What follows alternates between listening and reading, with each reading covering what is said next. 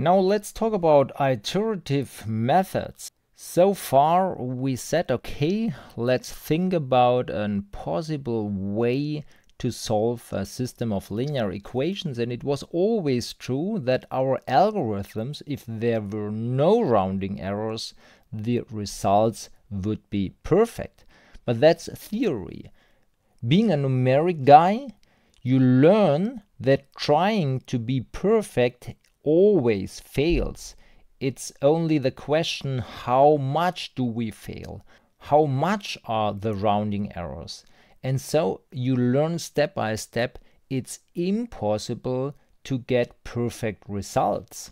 And accepting that it's impossible to get perfect results, you can forget the exact solutions. Then the next step is, okay, we accept the fact and we don't even try to get perfect results, and that's iterative methods. Iterative methods don't try to get exact results, they accept the fact that we only come into the reach of perfect results, and so that's the idea.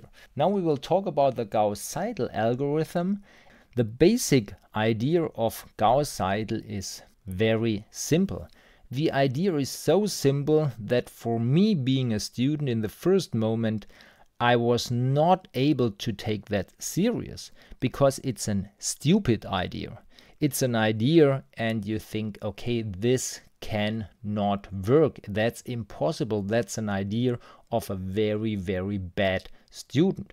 So that was my first reaction, and in parts it was true, but in parts it was not true, and that's what we want to talk about. Okay, we have a problem, a system of linear equations given A and given B, and we are looking for the x solving that equation. And now we start with an arbitrary solution. Okay, it's not really a solution, and we say, okay, maybe the solution is all the x's are 0. And then we work with that assumption, which is obviously nonsense, but that is really the assumptions. Let's assume that all the variables are correct, so x2 till xn is exact, and only x1 is the variable which is not perfect. This assumption is obviously nonsense, but okay, let's work with that assumption. So only x1 is not correct, but all the others are. So let's take the first equation, that's the first equation, bring everything to the right hand side with a minus, that's what we have here, and then bring a11 to the right hand side by dividing, and then we have an equation for x1, so x1 is what is here on the right hand side. And then assuming that x2 till xn is correct, then x1 will be also correct. But maybe you will have several questions. Why do we use the equation 1? We can also use the other ones. That's true. But we use the equation 1 to update x1. Okay, if they were correct, then x1 will be also correct after that step. And now, if they were not correct but almost correct, then x1 will be not too far away from the correct x1. That's the idea why maybe this idea has a chance to win. Okay, then we accept the fact that x2 is not correct. So thinking about that, I say, okay, if I confess that x2 is not correct, then it was also not correct here when I did that step. So then x1 is also incorrect. So that confused me completely, but maybe you are not confused, that's better. Okay, if only x2 is not correct, we can use the second line. And now we have this equation. These are the indices showing that we are in the second line. And now let's bring everything to the right hand side. and that's what we have here. So this one is that one, and this block is that block. And then we have A22 times x2. Let's divide by A22. And now we have x2 is equal to that. And now analyzing what do we have here, then we get that. We are in the jth equation. Let's take bj, that's here and here. And then let's subtract everything. Here it was that block, here it was that block, so it was everything apart from the variable we are dealing with in that step. So we have that, we bring everything to the right hand side. This is that, and here's the sum, so everything, but not the summand which belongs to j. And then we divide by A11 or A22, so in general by AJJ. Okay, so we run through all the lines, starting with 1, ending with n, and if we are at the end, then let's start over and run again, and run again, and run again, and run again, and run again, till we have no more differences or small enough differences. So that's our strategy, and in the moment we have a hope, nothing more than a hope. So what will we do next? We will implement that, then we will check, we will run for several coefficient matrices, and then we are analyzing the situation if it works or if it does not work. My expectation being a student was it will never work, but let's see what will happen. So first, the implementation. This is very, very short. Given coefficient matrix, given right hand side. Now let's find out what's the size of the problem. Let's start with the 0 solution. x1, x2, xn all are 0. And then let's check how far are we away from the solution. Ax is b is equal to ax minus b is 0, 0 vector. And that's what we can check, and that's what we do here. So let's run through all equations. That was one run, and then we check what is the difference, and if it's too much, then let's run again, and then let's run again, and then let's run again. Okay, that's our loop through all equations, and now update x. That means take the part which is not j, run from 1 to j minus 1 and start again with j plus 1 and run through the end. Means take all entries of a in the jth line apart from the jth one. And then we have to do that also. This is clever MATLAB logic. A here, this part of a is a line, this part of x is a column, so multiplying these two you get a number, and then dividing by ajj, and so we can update xj. So that's our code, and now we can check. So let's check how it works, and please do all the calculations by your own also, so you know if you really understood or if you did not. Okay, let's start with the coefficient matrix 3, 4, 5, 6 and the right hand side 11, 17. Why this right hand side? Because I said, okay, the example should be x1, x2. The correct solution is 1, 2. So I wrote down 3, 4, 5, 6. Then I said, okay, 1, 2 should be the solution. Then I multiplied 1, 2, and then 1 times 3 is 3, 2 times 4 is 8. And sum that we get 11, and in the second line 5 plus 12 is 17. So we know the correct solution is 1, 2, and now we can study what happens. Let's start with 0, 0, then we update x1. We start with the assumption that this is 0, so 4 times 0 is a 0, so we have only 3 times x1 is 11 and the x1 will be 11 divided by 3. So we update our x1, x2, and 11 divided by 3 is a little less than 4, 3.666, and so on. And so our new solution is 3.66660. And let's make clear, that's the x1, and the correct solution is 1.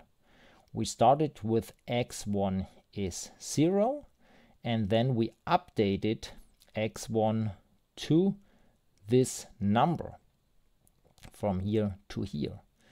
So we did not came near to 1, we jumped over 1, and we landed farther away from 1 than we were before. So this seems to become a disaster.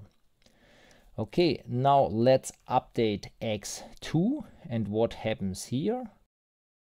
This is the correct value for x2. We are starting with x2 is 0. So when we update, then 17, this 17 minus what we assume to be correct, 5 times x1, and then divided by 6. And what do we get? The solution is minus 0.22. So we are here, we have to find the 2, but instead of going in the direction of 2, we go this step in the wrong direction. So it really seems to be a disaster. Okay, then we had one run is done, and let's start again with x1. That's what we do here. Let's take the 11, let's take what we assume to be correct. So it's 4 times minus 0.2222, and then divide that by this 3, and we get 3.9. So we go from here to here, we go away from the correct solution.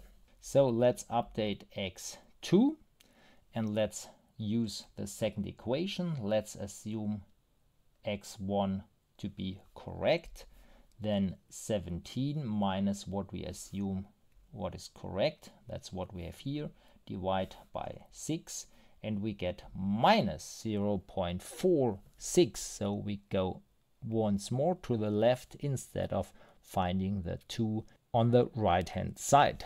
So this is really a disaster, and this disaster continues. We go even more to the right here, and we go even more to the left here. So we will never find our solution 1, 2. So it's a complete catastrophe. After 10 cycles, we are at 8.6 instead of 1, and we are at minus 4.4 instead of 2. So starting with that value, and it doesn't matter which value do you use, there's only one value which is good, and this is the solution 1, 2. And apart from these starting values, it is a disaster, and we will always diverge. We will always go in the wrong directions, and we will never find 1, 2. So that's what I've expected. This idea is a disaster. It's complete bullshit. Okay, normal people will say, okay, this idea is a disaster, let's forget that idea. But we are not normal. We study a second example. And we changed only a little. Last time we had 3, 4 and 6, 5. And now we change these two and we change these two. Okay, it's a different system. And now again, we want to be 1, 2 the solution. So let's multiply 1, 2. And doing so, we get 4 plus 6 is 10. And 5 plus 12 is 17. So this is the problem. And now we study what happens if we apply the Gauss-Seidel idea. Okay, x1, we start at the position 0, and we want to reach the 1. And for x2, we start at the position 0, and we want to reach 2. And now let's check what happens. Okay, let's update x1. We use the first equation. Let's assume x2 is correct. So 10 minus 3 times 0 divided by 4, and that's the update for x1. So we get 2.5. So this is also a disaster, because we jumped over the solution, and where we land, this is farther away from the correct one than it was before. So it seems that we are again in a disaster situation. Okay, so let's update x2. Let's use the second equation for that. Let's assume that x1 was correct. So 17 minus 5 times the assumed x1, which is 2.5, and then divide by 6, and then we get 0.75. So here we go in the correct direction. We had to go 2 to the right. Instead of that, we go 0.75 to the right, but that's at least the correct direction. Okay, then we update x1 using the first equation. We assume that x2 was correct, so we have 10, this 10 minus 3 times x2. x2 is 0.75 in the moment, and then divide by 4, and what do we get? 1.9375. So we are going in the direction we should go to, and we come closer to the 1. That's okay. So this is our vector now. After doing so, we use the second equation. We assume x1 to be correct. Then we have 17 here, this one, minus 5 times the x1. x1 in the moment is that value. Okay, and then divide by this 6, and we get 1.2188. And that means we go from here to here, so that's a step in the correct direction, and we come closer to 2. And if you want to now, you can update by yourself. I did that 10 times, 10 cycles through both variables, and after 10 cycles, we are very close to the solution. We are here, these are 8 cycles, and we are here after these 8 cycles. So in this situation, our idea seems to work. So that was very surprising for me when I was a student, because this really stupid idea, there is at least one system where this idea works. But comparing the effort, how much computation time do we need, it's still very bad. If we compare maybe to total pivoting, this would be much faster. It seems that there are at least some situations where this idea can help. Then the third example we want to study is this one. What is the structure of this example? Here we have big numbers, and outside the diagonal we have small numbers compared to the elements on the diagonal. That's the situation, and these are the situations where Gauss-Seidel is okay. Okay, so let's start in the first equation, and let's update x1 under the assumption that these were correct. So in the moment 0, 0, then 1.3 minus that times that, and then divided by this 2, and then we get 0.65. So starting from 0, and we should converge to 1. After one step we are here. That's not too bad. Then let's use the second equation to update x2. Let's assume these were correct. So 9.2 minus x1 times 0.2 plus x3 times 1. That's what we have here. And then divide by that 3, and we get 3.023. So starting at 0, we should find the 2 as the solution. The first step is here. So more close than it was before, so it's okay. So now let's update x3 using the third equation, assuming that these were correct. So 13 minus x1, x2 times that, that's what we have here, and divide that by 4, and then we get 2.65. So starting at 0, correct solution is 3, The first step brought us to here, so this is quite good. And so after one cycle, starting with 0, 0, 0, we are at 0.65, 3.02, and 2.65. Not so bad. If we do that 10 cycles, this was one cycle, and then second, third, fourth, and so on, then we are very close to 1, 2, 3. The deviation in every coordinate is less than 10 to the power of -7. So this time the solution is very, very close to the correct solution. So our idea worked for that example, and convergence was fast. And again, what was the structure? We had large elements on the diagonal and not so large small entries outside the diagonal. And our fourth example is the following one. Let's say, okay, 2, 3, 4, 5 times x1, x2, x3, and x4 is, let's say, 2, 6, 12, 20. Because we have diagonal structure, it's very easy.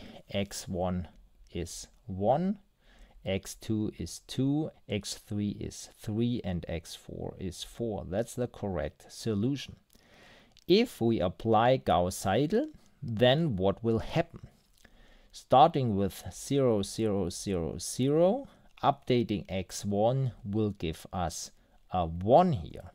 So the correct answer, updating x2 in the second equation, means that we get x2 is 2, and doing so x3 is 3, and x4 is 4.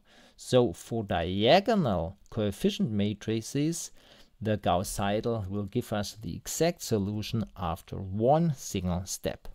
To be honest, having a diagonal coefficient matrix, it's very, very easy to get the exact solution, and we do not really need Gauss-Seidel, but it shows, okay, diagonal structure is the best one for Gauss-Seidel, and close to diagonal is also a very good situation for Gauss-Seidel. Okay, so let's summarize. Gauss-Seidel does not work for every coefficient matrix, so that is not really satisfying. But Gauss-Seidel works for diagonal matrices and for matrices which are close to diagonal matrices, what means outside the diagonal small entries and on the diagonal large entries. And the more close the coefficient matrix is to diagonal structure, the better Gauss-Seidel works.